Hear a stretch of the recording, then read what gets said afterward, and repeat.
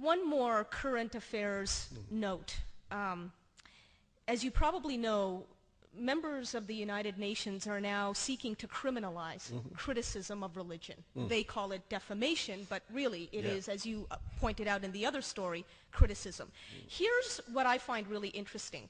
The United Nations is mandated to uphold what we call the Universal Declaration of Human Rights. Now, that declaration itself is rife with contradiction.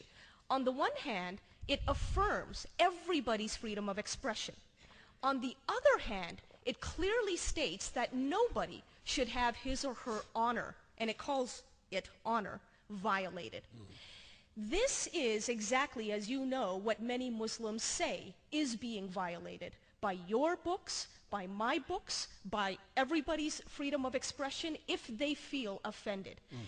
Given this contradiction between free expression on the one hand and the decree not to violate honor on the other, under the Universal Declaration of Human Rights, how do clear-thinking people navigate that paradox?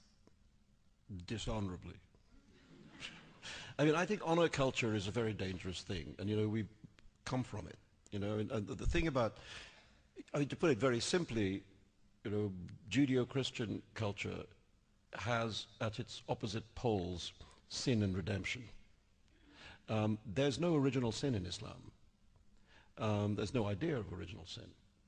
So the question of sin and redemption doesn't exist. What exists instead at the opposite poles are honor and shame. Right.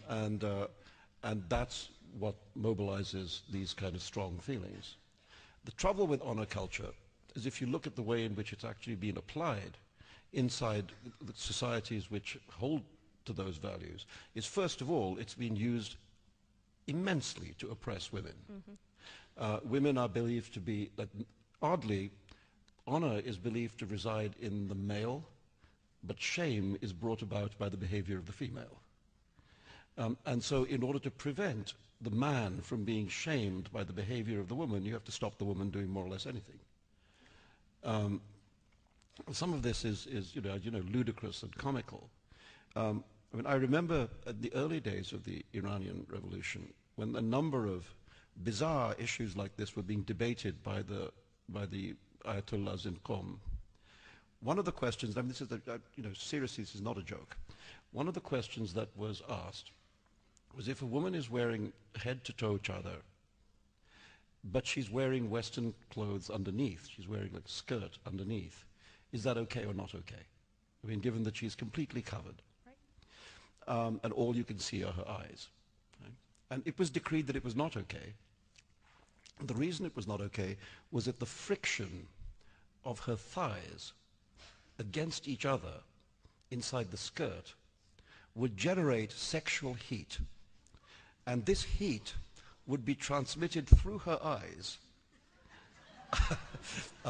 to men who observed her and might inflame them in various ways, and that, of course, was not acceptable. So no. The best of these arguments, actually, had to do with the limits of incest. You know this one? I don't think again, so. True. They were asked in Qom to determine what is okay and not okay. Can you marry your first cousin, etc., etc. The question arose of the aunt by marriage. Was that an incestuous relationship if you were to have relations with your aunt by marriage? I mean, it might be improper, and upsetting to your uncle. But was it actually incestuous to have relations with your aunt by marriage? And at the end they decided that it was incestuous and not to be allowed, but there was an exception.